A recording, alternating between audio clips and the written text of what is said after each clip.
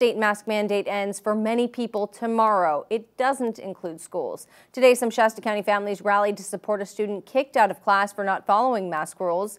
Action News Now reporter Jordan Henry shows us what happened.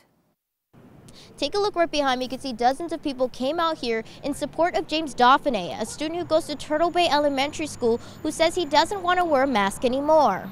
Angie is James Dauphiné's mother. She says she's tired of her son getting sent home for not wearing a mask in school. Here to defend his right to breathe freely and get a free education. He's been getting sent home while he's basically not getting his rights respected. So when I'm wearing one, it just like itches and then it just falls to the ground because it's like too big. When I asked Dauphiné why she doesn't listen to the school's rules, she says she doesn't think masks are effective.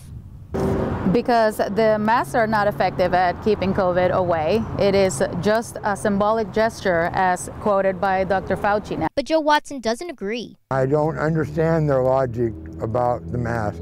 We've been using masks in hospitals for 60 years, and the science shows they work. Watson says masks are meant to protect you and those close to you. Because it protects me, it protects the people around me, it protects me from taking anything home to any of my loved ones. Dauphiné tells me she's going to support her son James' decision not to wear a mask in school. In the meantime, she'll just have to teach him at home herself.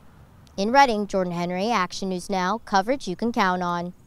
Action News Now tried to reach out to the superintendent's office to see if they had a comment on the matter. They have not yet answered.